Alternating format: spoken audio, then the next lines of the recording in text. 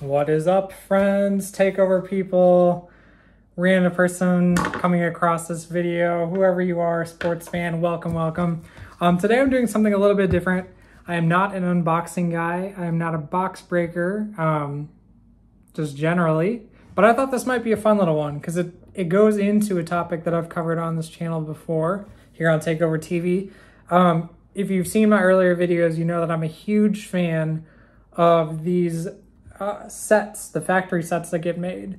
And that's because I made this one video about how it's not the sexiest play in the world, but as a sports card flipper slash collector, this is one of my favorite ways to almost certainly make money. It does take a certain amount of your time. So I know some people don't like having a bunch of cards around, a bunch of the same cards or whatever, but these tend to be a pretty safe play. So what I like doing, and I encourage you to go back and watch the other video earlier on, but there's so many cards in these factory sets. This one, there's 180. I don't remember offhand. I should have written it down, the price that I paid for these, but you can look online to see what they're going for.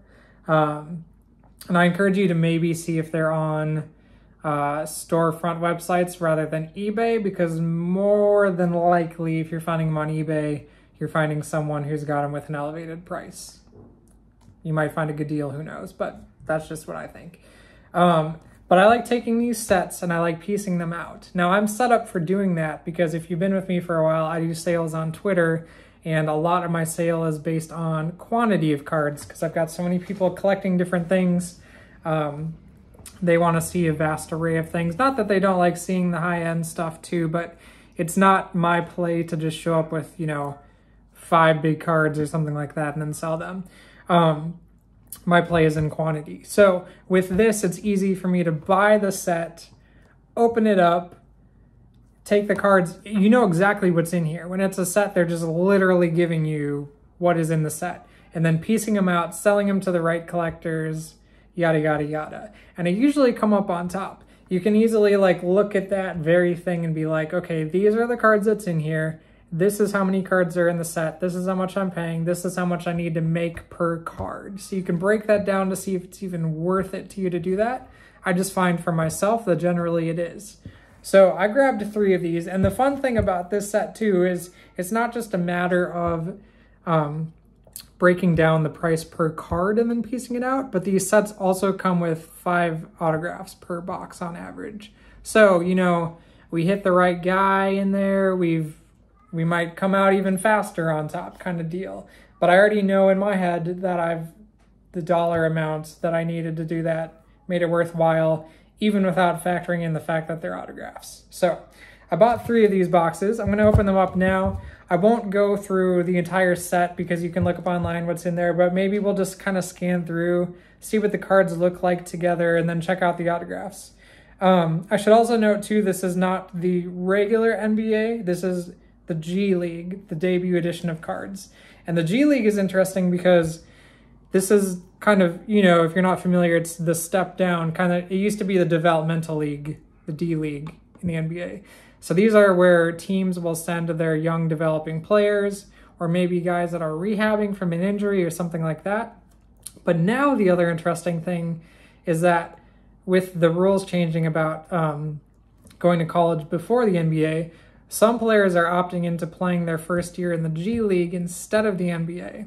So I don't remember exactly who's all on the autograph checklist, but there's maybe a possibility that we pull an up-and-coming guy that's going to be a draft pick or is a rookie now or something like that.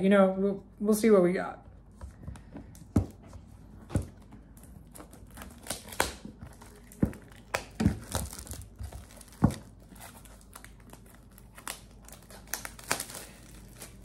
I was just going to make a comment about how these boxes reminded me of Gatorade, and then I forgot that it's literally the G League because Gatorade sponsors it.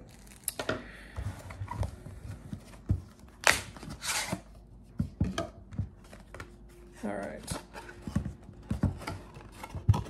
Okay, so the autographs are right on top. I'm going to save those for the end. Might as well just crack all these open now and get the autographs out so that after we take a peek at how some of the cards in the set look, we can just scan through the autographs.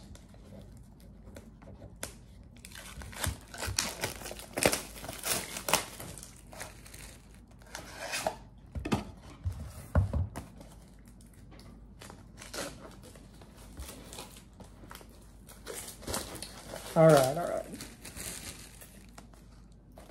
The NBA is right around the corner. Season starts next week, so this is kind of fun. I wanted to stay on my hand. Okay, so for style of cards here, it's not the most exciting design in the world. They actually kind of remind me of the Panini instant cards you can get. But you know, it's photos of G League players. It's not going to look like Prism. Let's just scan through and see if there's any notable names that jump out at me right away.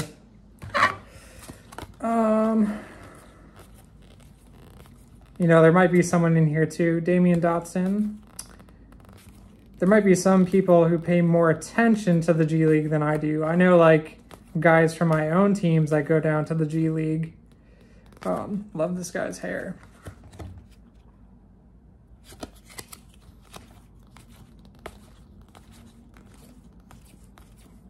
Taco Fall. Super tall dude. Used to play for the Celtics. Okay, so they've got these teams they're in order of team, so I'm gonna have to go through there and scan, find what people's pro teams are, and then find their G League players, but at least it's already in order by team. That's actually super nice and convenient for me for sales purposes on Twitter. Now let's look at the autographs. First box, we've got Josh Hall for the Raptors G League squad. Michael Foster Jr.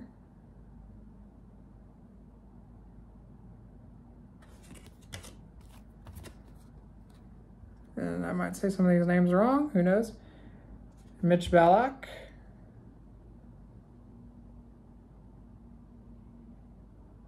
Pretty sure that's the Cavs G League team. Justin Smith.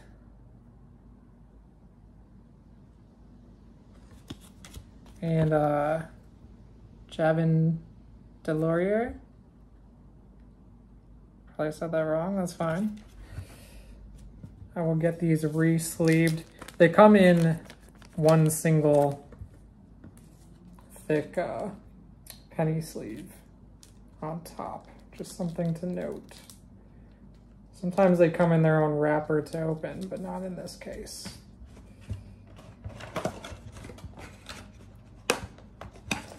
All right, second box. Let's look at these autographs. Chudier Bile, I think, if I said his name right. Micah Potter. Oh, here's a guy I know. LiAngelo Ball. It's actually a pretty cool one. I know he's not up to the levels of his brothers LaMelo and Lonzo, but just having the name alone keeps him there. This dude, I would completely butcher his name, so maybe I shouldn't even try, but here we go. Georgi Bizanishvili. I can almost hear you guys laughing on the other end of the camera. And, oh, Derek Walton Jr. All right, let's check the last box, see what's in there.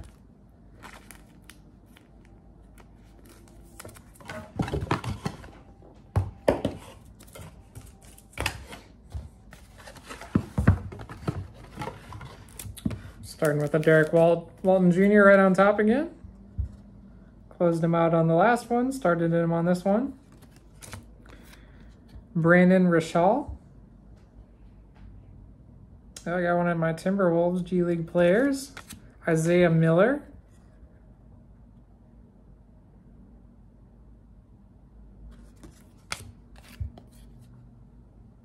Marjan Bouchon.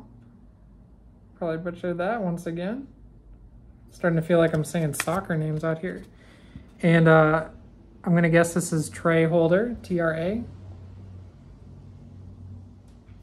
So yeah, it's I mean, I'm excited to piece these out. It's gonna get me interested in guys that I might normally not watch. I'm always a big fan of that. When I can open something and pull a card of a guy and then suddenly it makes me want to watch him, I think that's really cool. I will be piecing those out on my Twitter sales and takeovers here soon. That's once again, like, you know, not the biggest fan of that design, I'm not gonna lie. I didn't expect very much though, but once again, it goes back into my play of, you know, I'm gonna run this and I'm gonna more than break even. Like there's just something to be said about those factory sets, and I think that it's really worthwhile looking into them, and I hope that this encourages you to look around and see what factory sets might work for you. I will see you guys soon. Peace and love.